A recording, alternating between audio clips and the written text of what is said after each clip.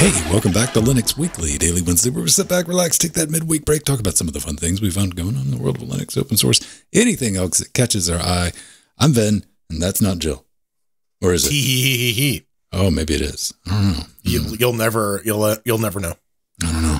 This will be completely indistinguishable from Jill. If it wasn't for the background, man. Yeah. Right. 100%. Not enough glowing pink. I was going to say. The walls are pink. They're not like bright enough pink. Two, possibly 3 RGB lights back there and be like, oh, it's like staring. No.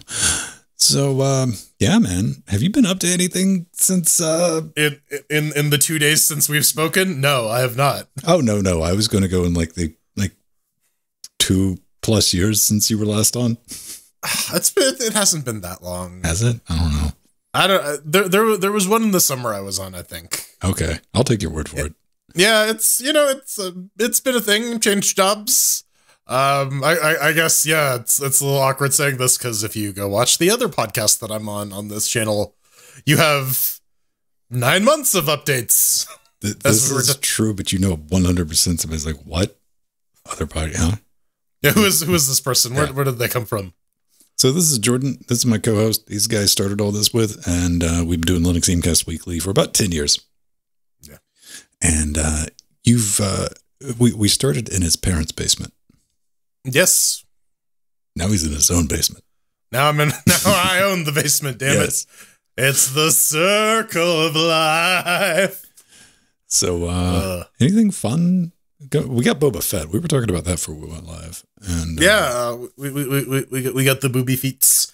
I don't know. I had some opinions about Wheel of Time, but that was kind of it. I went and read all the synopsises for all the books because I could not be bothered to go and actually read the books now. I'm on book 9. Yeah, reading the synopsis, I'm like, okay, yeah, this makes a lot more sense than the way the show has presented it. Like there's some crucial details here that seem to be missing that would have made me care, I guess. Maybe it just moves so slow. No, I've seen people with my take on it, and I've only watched the first 3 episodes, and I'm not hate watching it or anything like that. I'm like, I don't know. I understand they got to make changes and all that, and I've seen people who have went back. I went through most of the books, and they're in love with the Wheel of Time. They're like, no, it's a faithful re-update, and I think those people need help. But if you enjoy it or not, you're kind of like on it. I'm a little lukewarm. I'll give season 2 a chance. I started actually reading the Wizard of Earthsea series by Ursula K. Le Guin actually yesterday. I bought those books in California when I was out for Scale 2 years ago. Ooh. And I'm finally getting around to reading them. They're very short though, but like they're that old style of book where like the text is super dense and it's right to the edge of the page. So, yeah. All right. I have a book in the house. That's it. I'm digital. I carry around tablets. This is like DS9 up in this busy. What have I been up to? Oh, good news, everyone. If you've been following along, even on the holidays, even last Friday, we are doing Get Good Grandpa series. We're learning how to play Trackmania. Not the first one, not the new one, but the second one, because it's available on Steam. It's super cheap. As part of the sale right now, I think it's like $5. We got our own servers set up, and we're doing practicing during the week. And Fridays, we're testing our progress on new sets of tracks. All the tracks for this Friday are currently loaded in the server. If you want those details, go into Discord, go to the announcement segment, and that'll give you a little password to pop in. It's running 24/7.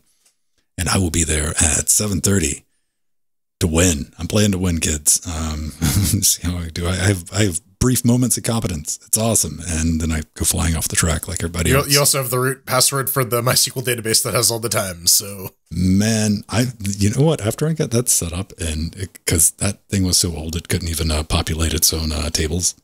Ooh. Yeah. So I was like, all right, where's caps lock? Boom. And oh man, let's write some create table statements. Oh boy. Yeah, I only had to Google once. So yeah, I'll see everyone there Friday. We had a couple people show up even on Christmas Eve. So it'll be interesting to see who pops in. And we finished Trine. Yes, Monday, 2 weeks ago, we said we were going to do it, and we did it. Our 7-year adventure comes to an end in the most LGC way possible of we're just going to keep playing until we're done. How long did that take? You might wonder. It was like 3 hours. Yeah. Oh man, that is 666 gigs. It was. Like, I had to screenshot that immediately during the live stream and post it so that no accusations of gimp shooping anything. Yep. That file was 666 gigabytes, the recorded version, and yeah, it's dead. Frozen Byte, please don't make Trine 5. I'm begging you. We're done with it. We've completed it. It was a Patreon goal, and we finally made good on it. So we can full uninstall Trine. It's no longer just sitting there. I took some joy in removing that out of my library. Oh, I completely forgot to do that. I'm going to go do that. Oh, I don't have Steam open. Never mind. Yeah. And something I brought up, I promise this is going to be the last gaming related thing. I played Devil May Cry 4 for the first time yesterday because I had $9.99 in my Steam wallet from a refund. And you'll never guess how much Devil May Cry 4 cost during the Steam summer sale, winter sale. $9.49? $9.99. Okay. Yeah. They always leave you with like some useless amount in your wallet still left over. Like, yeah, you have 3 Steam dollars left. Good luck. Go let's be buy perfectly something. honest. Steam knows as well as you do that number irritates you and you want to get rid of it. Yes. Yeah, exactly. Right. Yeah. Like, why is that up there? So I bought that. The only comment I'll say, I enjoyed the DMC, the reimagining. I think that was 5. No. This is one before 5. This is one that came out that right. Okay. like hardcore fans hated, and right. This one had not Virgil, the third guy, Nero. No. All right, DMC4. This is my only comment on this is it is a digital war crime when it comes to the camera positioning, because it does the standard old school Japanese fixed camera positioning that you'll see in a lot of games like Castlevania, and that you can live with it. You adapt to it later on where it doesn't bug you, or like Resident Evil, right? Where it's like, boom, you're just locked in and you got to run around this. DMC4 commits the crime of doing that sometimes. While other times, without giving you any context clues, it's free look with the camera. So that just drove me up the wall for no reason. But you know what? I can say I played DMC4 and it's a thing. Got it. Now, let's get on to Italian court cases, because... What? No, not Nintendo. Not Mario related. Nope, not Mario related, man. Jeez. Italian court finds open source software terms enforceable. That's good news, everyone. The judge has ordered them to remove offending code, which is also good. This is all of this is going to be in our show notes. You can go through the whole thing, but basically, let's see if I got this right, Jordan. I'm going to try to throw this down because we were trying to find exactly what the license originally was. This GPL something ? Yeah, for this particular piece, but there was a widget module for a plugin which is also a WordPress plugin that this company developed, and apparently some people from the core team went off and did their own thing, and they reused some of the code.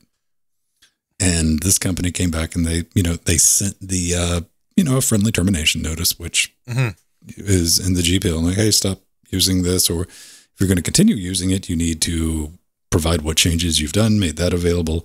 And they went, nah. So, the judge ordered that, hey, GPL is enforceable, man. They set a fine for it at the expense of the infringer. So they got to pay for the €100 for each day in the delay of not complying. And complying, which means they have to list the changes, make everything available. 15 days for €100 a day fine. Then it goes up to €300 a day after the 15th day after notification. So good. Yeah. It's good. It's good to see that, when it comes to actually enforcing copyleft, the courts recognize that, it is an agreement that you agreed to. A lot of companies are taking the stance that we don't actually have to obey the GPL or the BSD license or the Apache license because it's free software. Who cares? We can just use it. Yeah. Exactly. But it goes both ways. It's that's kind of how all contract enforcement works. It's all the fiction of the contract. And you can't say well, we agree to this one, but not this other one because contracts aren't real, you guys. Yeah. And I don't know. This seems to not so much smack of like GPL, malicious GPL abuse, and more of like people taking their code and being like, yo, this is our code. And the other people being, well, it's still licensed under this license, so you gotta make do. No! All right, then I guess we're gonna sue you. And they did. 100% with that, man. No, I'm glad this was enforced and they got to do the right thing. If anybody out there is a better sleuth than us, if you can find out the dynamic.000, where their source code repository, if they even have that listed, or what it's licensed under, because Jordan, you went looking as well and we couldn't really come up with anything. Yeah. Because like WordPress is GPL2. Mm-hmm. The plugin was GPL3. Yeah, what do you call it? Elementor is GPL3, and this is a company that makes widgets for Elementor.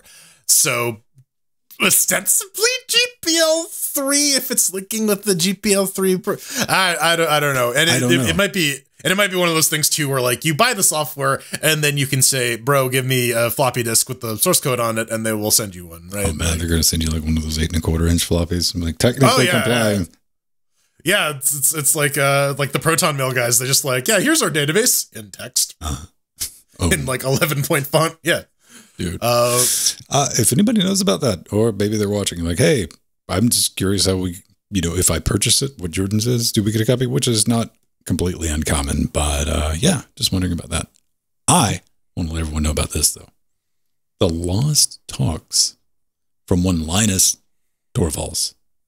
In 1994, man, we are talking about... This is by Mad Dog? Jeez. Yeah. John Hall? Yeah, John Mad Dog Hall. He's still... Is he dead? No. This was his release. Tell me about Mad Dog while I set up the audio, which I forgot to do.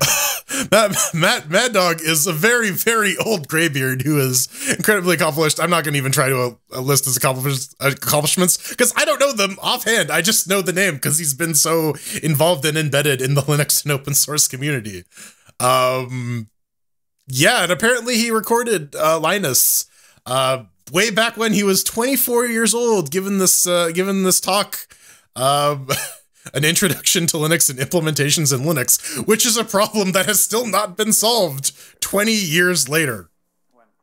No, people still don't know how to get software running under Linux. All right, you're not going to hear it, but hang on, let me give everyone a little sample of. All right, I'm a hush.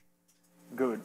So if you have lots of memory, I want Linux to take advantage on it. It's listenable if you can get over the constant hum going on in the background and just the overall bad audio quality. So I'm going to take a stab at getting this fixed up. You got to think, man, how old was Linux in 1994? 3? Yeah. Or yeah, like as like a project. And I was gonna say, like, I imagine this was like one of those pocket recorders that like Mad Dog had in his briefcase. Yeah, well, he said he dug around and like even to like redigitize this. And I was listening to him like, I think I can fix a lot of this. I'm gonna have to get in it. Like I thought, all right, honestly, I thought I was gonna be like one past this, and like me, and I was like, no, we're gonna have to do some surgical work, especially on the first part where the tape speed is off, where that's going to have to be restretched because. The perils of physical media over a long term. Right? Yeah, man, it's like the motor slowed down. Apparently, only 40 people showed up to an introduction to Linux. So it's just and the community has not grown since. It's still 40 people. 46.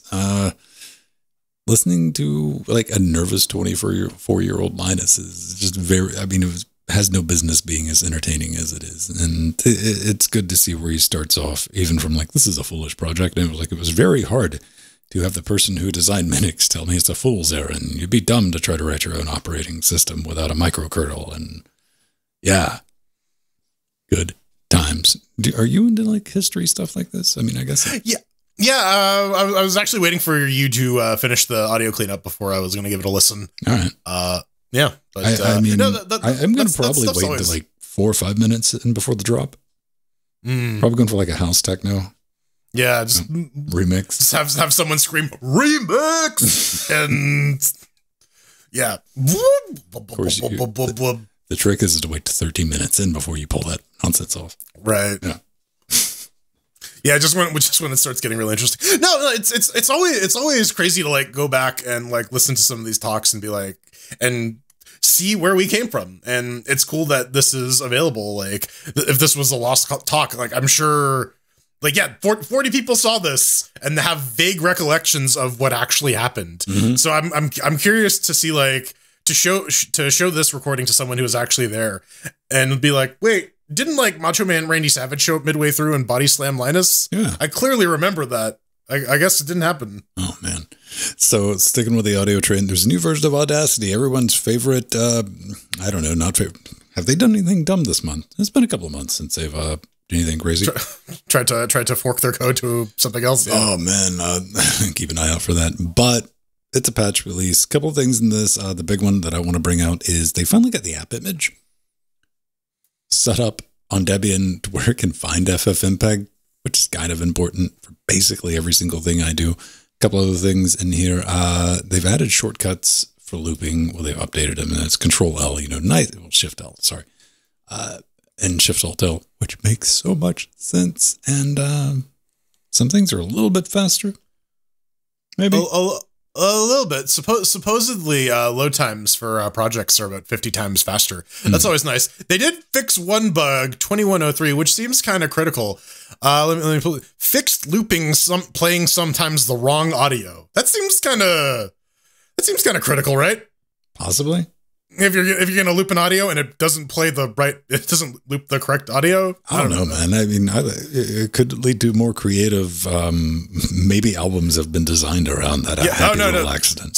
See, this is the Linus step remix, right? Like we use the pre-release version that doesn't have that patch in there. Okay, and then just like shuffle time, baby. I don't want to make Linus cry. I'll probably just clean it up and make it listenable. But yeah, Audacity. Wasn't that a Prince song, When Linus Cries? Yeah, it will be. When penguins cry. I use Audacity sparingly, but and what is the other one? Tenacity was the fork. Yeah, Tenacity is the fork that is supposed to not have any of the licensing crap that the Audacity is trying to pull. Yeah, the current owners of the Audacity project. Now, to their credit, the Audacity team, previously they've added non-destructive editing to Audacity, which is something that people have been wanting for well over a decade because it's considered a very basic feature these days. And that was always met with, no, we don't need that. So that's finally on Audacity. But yeah, grab the app image. If you're on Debian-based system, it works out of the box with everything that you get set up. I've used it, played around with it. So it is there. And this next thing, I think, is above both of our pay grades, but you selected it, so go for it. Tell us all about it. Yeah, Krita. No, we're going from digital audio editing to digital image editing now. Krita has a new release out. It's 5.0. Maybe you don't want to use GIMP or Glimps or that. This is the other popular like Photoshop Illustrator alternative that is available under Linux. And it has some new features. Complete rewrite of the gradients, brushes, palette system. The gradients themselves have been improved. The smudge brush engine has been completely rewritten. Finally. There's a storyboard editor now, which I think is neat for there's animation stuff in this now. I didn't know you could do animation in Krita. Yeah, that's neat. That's very neat. And also they added the ability to record your sessions in apps. So if you want to like do a time lapse of your drawing or whatever, you can just do that right in Krita and it will spit out like a MKV or whatever. Keyframe, clone flag. Oh man. All right. Storyboarding. No. See, I don't need to be around storyboarding. Look at that. Yeah. Rotoscope. Damn. That's neat. This is a bunch of stuff that I would never learn unless like I was forced to. Like if I were getting into digital art, definitely start looking at Krita as a tool. But they got 5.0. One thing, if you are on the Firefoxes and you're trying to download their app image, or if your name is Linus Tech Tips, you're gonna have a problem downloading their app image. You're gonna have to right click and save as. You can't just click on the link. Oh, by the way, they're not making 32 bits. Windows built. Is that what it's called? It's 32 bits. I've heard it referred to that. I think that's a non-native English speaker thing. 64 bits, portable bits, and I mean, like grammatically, it makes more sense, right? Like it's not the 64 singular bit No, it's 64 bits. You don't tell me how to bit, man. Listen, bit please. Okay, Android source code, all the fun stuff is there. 100% over my pay grade, but I love looking at stuff like this. And you know, Krita is just, it's like that equivalent, man. Because you know you got Blender, which will just trade blows with any professional 3D modeling software that's out there these days. And I think Krita is really made progress as far as like desktop publishing, as far as yeah, and any sort of digital art stuff on Linux. Yeah, I definitely, if people were like transitioning over from Windows, I would definitely tell them to look at Krita, like even just like in general as a Photoshop replacement period. So. This next one is for advanced Linux users who maybe are defeated by dependency hell just a little bit. This is from Tom Doer on GitHub. You can find links to this in our show note, and it's called Fix. And it is a little Python program that attempts to use machine learning to find out what is wrong with the command that you just ran. So they give you a little example here about like making a directory, trying to run something with the Black framework or whatever. And you can fix, or you can prefix the last command or do fix bang bang, and it'll give you some suggestions to maybe fix it up. It'll try to identify like missing Python packages or system packages and make recommendations. Thusly, I guess it's kind of handy if you're bad at tracking down missing dependencies and can't read like stack traces. See, like, I don't know, I am not in the market for any of this stuff, but I can definitely see as a tool for getting people used to command line, something like this that will like actually read what you're typing in and give you some sort of practical example based on that, to be kind of beneficial. But then you're saying, did you play around with it at all? I didn't. I looked at it. Full disclosure, my solution to this is my aliasing for finger flubbing is comical, like that, because too many times I'll look back and I'm like, come on, that was only one letter off. That's always what I've been looking for. This is kind of interesting though for me. AI assisted command line flub fixer, which I mean, this thing is using OpenAI as a Codex API, which I mean, you do have to go and set up like a little account for it, which it's not going to cost you anything, but in its current state, it generates mostly wrong solutions right now. I know it's a hard selling point, but some of the generated solutions are kind of useful. I mean, it's in the early stages, but it's in the ballpark. Yeah, you can tell. You got to train it up, right? Like, yeah. You're looking at it, and it's giving you the results. It's like, you're almost there, little buddy. And the F is another program very similar to this, more well-known, but the F, delete expletive, it uses strong syntax, but fix it's probably a lot better in the semantic aspect.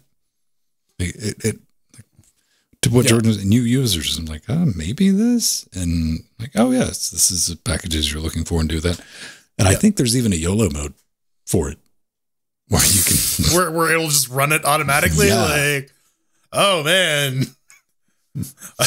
I hope you're running an immutable OS. This is real handy for Fedora Silverblue. Oh boy. Man. That's called limiting your blast radius, man. That's a video, man, to see how many what you can get done with that before it just completely reconates everything. But this is not an immutable system, but it's doing something very interesting with a file system, and we both think it's particularly neat. Yeah, you may have looked at the Linux file tree and gone like, well, what the heck is this opt or bin or var or local or boot or what the Unix file system has some idiosyncrasies, and they're there for a reason. Once upon a time, your operating system came on tapes, storage was at a premium, and you needed to partition stuff out. Sometimes software would come from different sources, and you needed to make sure that things wouldn't interfere with each other. So that's why you have bin, sbin, opt, user local bin, etc., etc. It's a very old way of doing things, and I think a lot of it's persisted in the same way that QWERTY has persisted, right? people are used to it, and so there's no reason to change.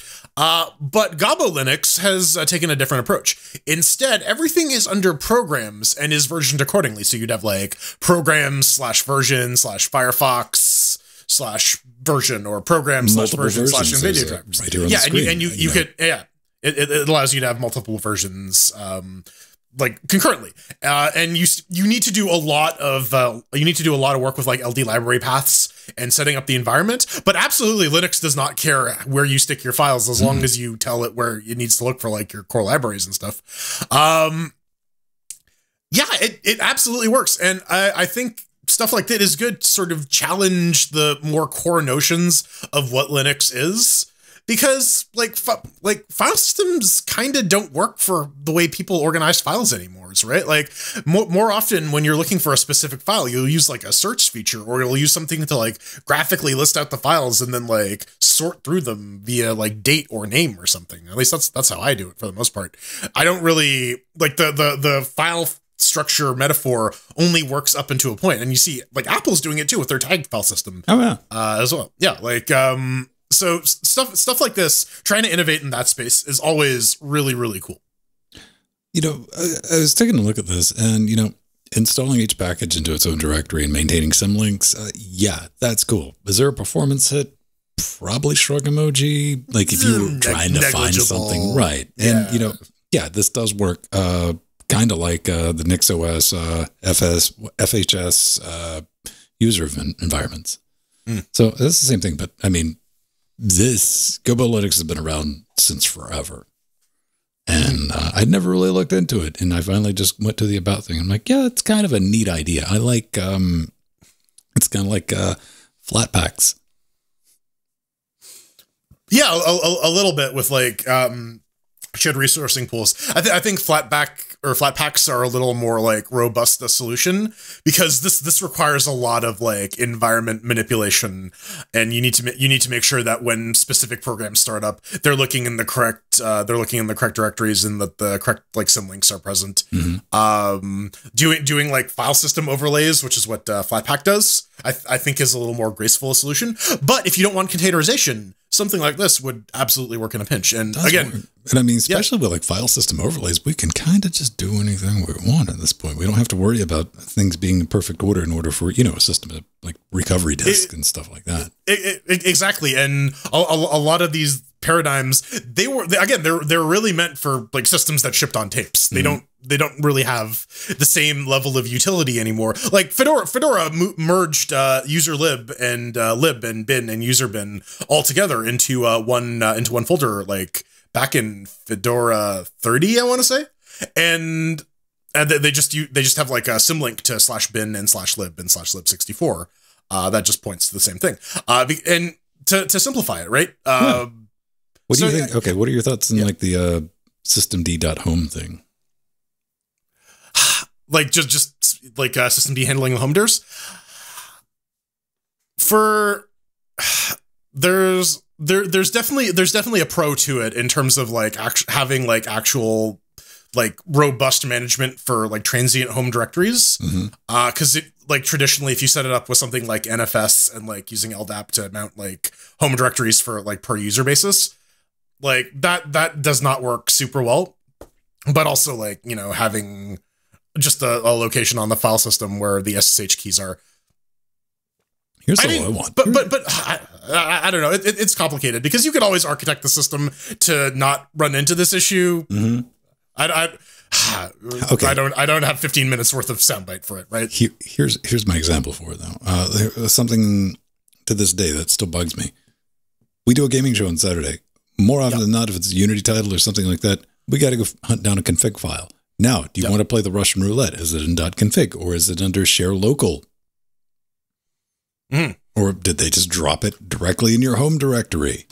Unity is pretty consistent, but that's always under config Unity 3D. Yes, but then hang on. Okay, under the developer's name, not the gamer's name. Yeah, well, yeah. Then there's the process of, okay, let's go to the Steam page and figure out who the publisher is or the developer is, and then do the 50-50 on which one. Yeah, like that's a pain in the butt. That one, that is Unity's fault. That is not a Linux problem. That is a Unity problem. Let us 100% point the finger at the appropriate part. I would love some type of like force standard. I know, remove choice, but standardization for all config files. And I mean, that's what XGG home is supposed to be, right? Like, it doesn't work like that, no. I mean, it does. Like, yeah, of course, things don't work when people don't use them. Right. Remove options, Jordan. We need to clamp down on these hippies. Settle down, Tim Cook. Settle down. Come on, here's the money. Why can't you be real Tim Cook? Why can't you just be fake straw man Tim Cook? Speaking of money, hey, if you like what we do, you want to support us, head over to patreon.com/Linux Gamecast. That's how we do this nonsense. We got a couple of things on our web zone as well, linuxgamecast.com. We got Amazon Wish Zones. Jordan's got one. That's where he keeps his sword collection. You pick him up something. We do a horrible idea. We got a little thing that we can read out. Some people take advantage of it. Some people don't. That's cool. Got a board back here if you pick up anything from the studio. We do thank you for your time as a patron. You get a couple of bonus sodas. We got an extra. If you like this is just the middle part, the live stream. We record the pre-show and we record the post-show. So you end up about an hour, 2 hours of extra content each and every week. We do the same thing on Saturdays where we even have our production meeting, the pre-super shows in podcast and video format available for you as a custom RSS feed, access to our Discord. Also, if you want to come pop in our Discord, if you sub to us on Twitch, that's also an option. That'll let you do things like come race with us on Friday. Also, we got IRC, Twitch, and Discord all tied in together. So if you want to pop into our IRC, feel free to communicate with each and every person here in our live channel. That's at your own risk. And, you know, if you get into IRC, I think you know what you're doing. At your own risk. I mean, okay, here's my thought on IRC.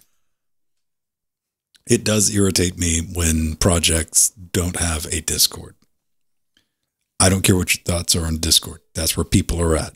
You know, that's where people are going to pop into. I understand the benefits of only having the IRC because you know how much that filters out. Mm-hmm. I'm like, what? I got to learn how to do an IRC. Yeah, people have to figure out how to connect to, which honestly is like you go to like Leaf Chat or whatever, Kiwi Chat. That's the browser one, and yeah, it's really easy to do. But look, googling getting the what the hell is Kwanzaa, what the hell is IRC pamphlet. That is going to filter out a lot of like just very simple questions because you know I see the opposite in the OBS Discord of like how thing broke burn ? Followed by like screaming. Anyway, thanks for your support. What do we have? Oh, right. We got a merch store. We got clothes. Cover yourselves and mine and Jordan's faces all over your body. Just not in sticker format. We do have to get into a slice of pie this week. Pizza. Pizza pie. I don't know, man. Like I'd be impressed that somebody took the time to cut it like that, but you've ruined one, two, three. Okay. It all depends on what parts of the pizza you get. Because if they, like what 1, 2, 3, 4, 5 people are getting a decent slice of pizza. Everyone else is getting really greasy hands. They're getting cheese plate. Like they don't even get crust. What's the point of pizza if you don't have no crust, man? Like that's we got to ask Stan. That's who we got to go. Stan. Yeah, Stan. PDM to USB. Yeah, so I had to learn what a pulse density microphone was to understand what the hell is going on. But the short story is, this is from electronaut.in, and it's about the Myco project. It is so the origin story here is a guy was playing around with some machine learning on his RP2040 microcontroller. Did not like the quality of the cheap USB mic he got, and so he said, to hell with it. I'll make my own. And he did. So they put together one with a RP2040 and a pulse density microphone, and it can clip in via USB. The entire thing is open source. There's the 3D printer circuit board schematic.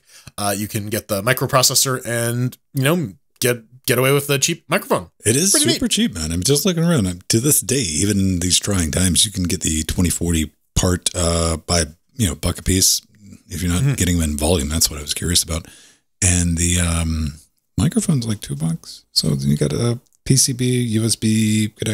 You can probably get 10 or 15 of these things printed for $20. So yeah, and just populate it yourself, which is easy to do. Have you ever done any surface mount soldering? Nope.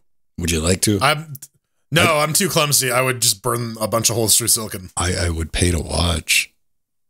I mean, yeah, I would make it for an entertaining live stream, but that you could say that about a lot of things. Well, I don't know. I mean, you don't need a soldering iron. I'm just going to give you a nozzle that blows hot air and some tweezers. Okay, like just a hairdryer. Kinda, yeah. I mean, it might take some skid off, but same principle. Same principle. Volume. Oh man, that would just that would take some air out. Budget. Ven Stone's hair removal service. Oh, that's the Ven Stallone. Oh, bad crispy. Excellent project. I like seeing stuff like that. And there's some voice samples on there. Okay. Here's the thing. There's a link to the webpage on the site where he's documented to the YouTube video. You listen to the YouTube video, you're like, huh? Then you read the comment in that YouTube video where he's like, oops, I selected the wrong input. So he gives you a link to the right video in that YouTube video. I'm like, couldn't you just update the link on your homepage with that? Maybe? No. Also, the second video it's this 15-second video with 12 seconds of like waiting for the mouse to get over to play.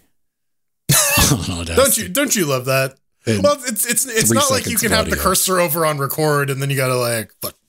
Oh, you're just. I mean, that's the suspense payoff ratio. Like, huh? Yeah. Like, it's like, hello, how are you? And then video ends. Ah, yes. Anyway, cool project, man. Keep up the fantastic work. Now,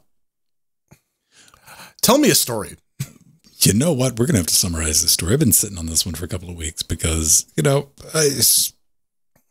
going to unpack the entire thing. We're going to give you just the gist of it. If you would like to give us your gist, you can head over to linuxgamecast.com, tap the contact button, read the instructions. If you don't want to read the instructions, whatever, just fill out some things, smash that send button, fam, and we'll probably get back to you, and we might even talk about what you send us on this very show.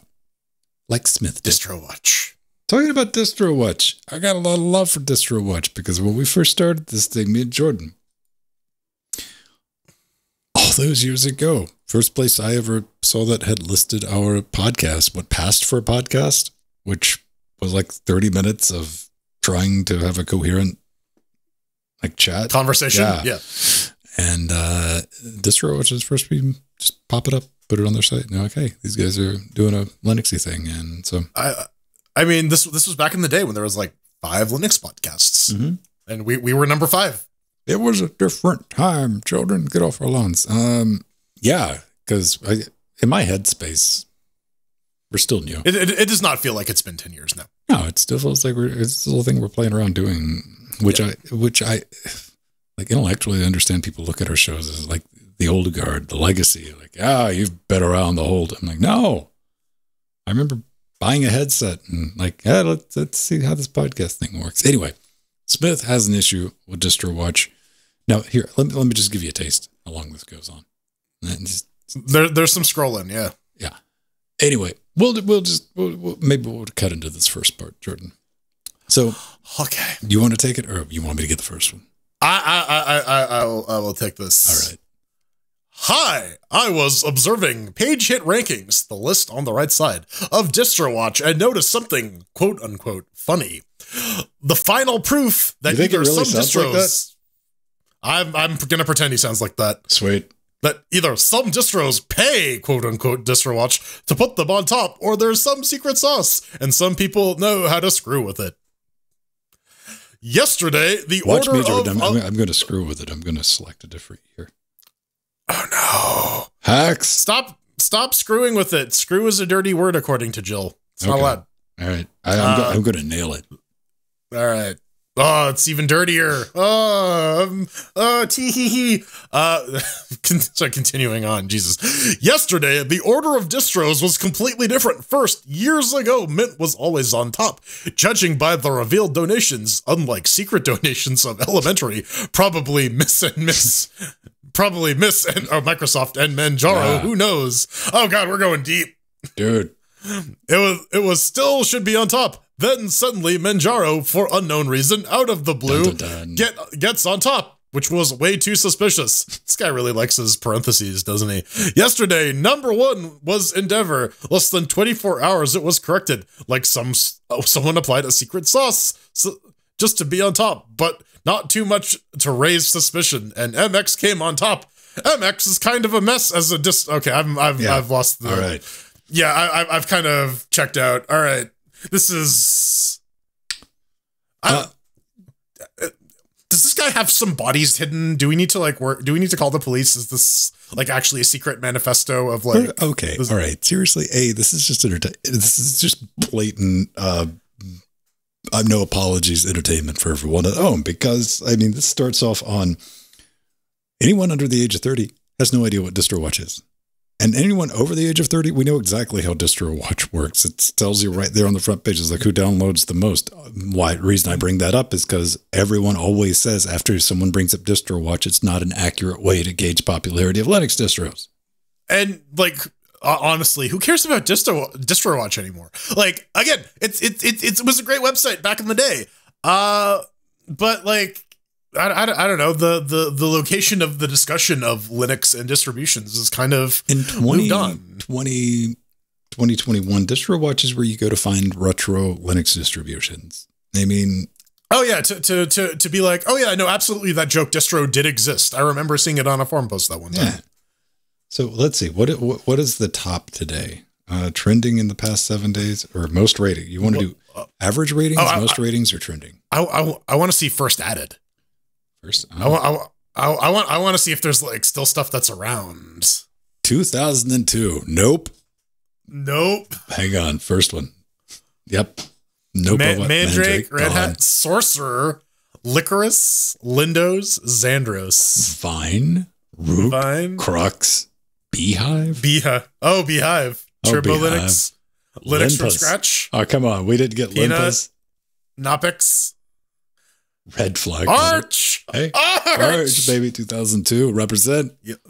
Still beating out Yellow Dog, baby. Go to Hell Power PC. What Oaks, Kazakhs, K12 X-Team. LT, Wow, Blue. I don't even know any of these at this point, man. R.I.P. Laser 5. Laser 5. No, well, I mean now we're on like Laser 16. Clearly. Right. Everything was rubbish after Laser 6. Jammed. Right. I like Jammed. That. Linuxin. Oh man, I got back from the doctor. I got a terminal case of Linuxin. Winby, Atomic, Chinese 2000. Dead Place, Arc. UOS, TFM. Last update, 2019. Still around. Oh, it's been discontinued in 2019. Aw, we were so close. Okay. All right. So, I mean, that was an adventure. Yeah. Yep. This is why I was having a good time reading through this email. There'll be a link if you want to go through the whole manifesto, is because people use DistroWatch for what we were just doing. Yeah. Yeah. That's the purpose. Funny haha times. Yeah. No one shows up there for hard-hitting rankings, numerics. So whatever the ranking thing is over on the side, like might as well be RNG. I'm sure it works on something better than RNG, but even if it does, I'm sure we could do like a weekly lottery and get like busted by the SEC. Right. do it over under on top Linux downloads of the week. So yeah, if you got some better like in-depth conspiracy theories relating to DistroWatch or anything else, send them our way. We'd love to read through. It'll be fun. I still don't think this one beats the having a proprietary blob on your computer that only Linus Torvalds has access to. That one was top tier. I was disappointed. I posted that on Twitter, and you nutters follow me on Twitter, like, because I posted like, that's funny. Somebody probably made it up.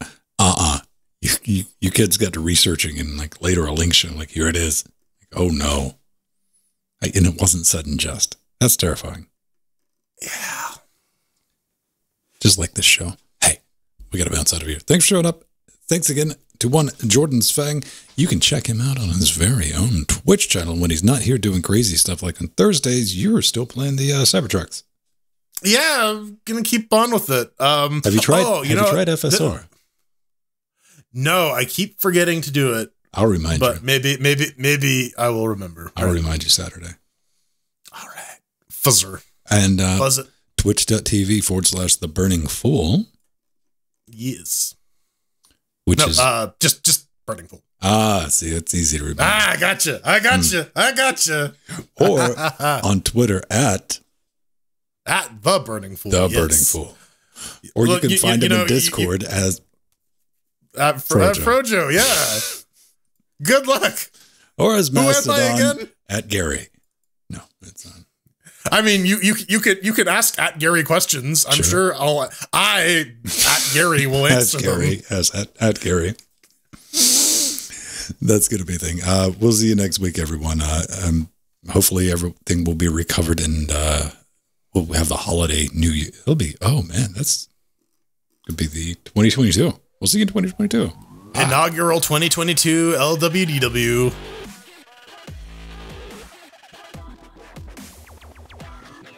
It's me. Hey, Joe.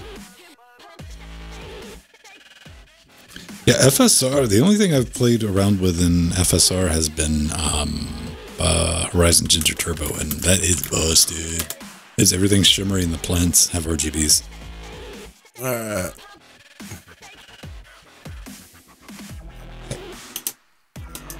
That's right, all of our gorgeous people in the credits, because we put you in the credits, because I know what it's like. Hey, look, there's the name on the internet thing. I know those feels. I wanted to share. I'm credits. I am credits. The end. Am credits. All right. Wait. I am credits. So that's going to be Will Smith, starring Will Smith, directed by M. Night. The dog. Dog. Yeah, the dog from the movie. I was not attached to that dog enough. It's like, well, we're down a dog. We'll see you next week. All right. Bye-bye.